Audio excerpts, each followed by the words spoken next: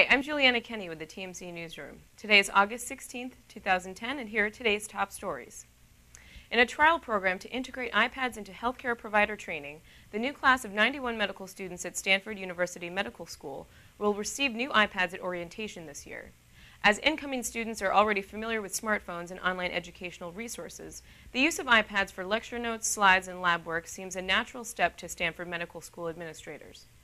In this trial program, the school will evaluate how medical students actually use their iPads to determine if the smart tablets improve learning or help to improve the student experience in any measurable ways.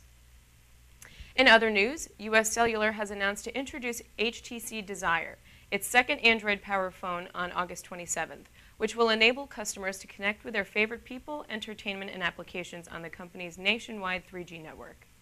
US Cellular aims to launch 5 Android-powered phones this year, with the HT Desire as one of them. Just recently, it provided customers with the Samsung Acclaim, while in October this year, the Samsung Galaxy S will be yet another smartphone launched by US Cellular. Equipped with advanced Wi-Fi capabilities, the new smartphone makes it simple for users to connect to the internet through wireless hotspots, while they can also easily upload pictures and videos to various social networking and sharing sites, including Facebook, Flickr, and YouTube.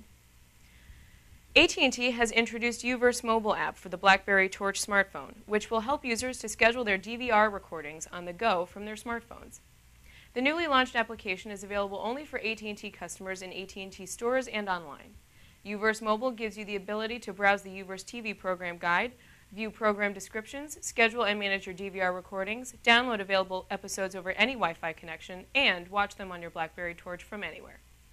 AT&T will continue to add more content on an ongoing basis, as well as make the Unveils mobile application available on other devices. That is all for today. For all the latest news in the communications world, visit tmcnet.com. I'm Juliana Kenny with the TMC Newsroom. Thanks for watching.